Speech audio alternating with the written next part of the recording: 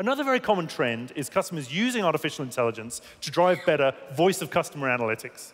So here, you're taking all of the inputs from your customers. This could be social media, looking at feeds from Twitter, or all the emails from your support channels, support forums, and so on and so forth.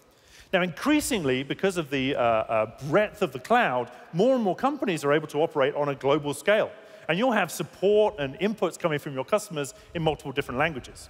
So here, we can just use Translate to translate all of that into English, and then pipe that English language into Comprehend. From there, Comprehend will look inside the text, and it'll start to identify the sentiment, it'll start to identify the entities, the people, places, things, products, and the key phrases which are being used by your customers. From there, you can drop all of that into DynamoDB or Amazon S3 or Redshift and start running analytics using QuickSight or ad hoc queries using Amazon Athena. So what can we do here to improve on this very common voice of the customer use case? Well, the first thing that we can do is we can get upstream, and we want to be able to broaden support for more languages in Amazon Translate.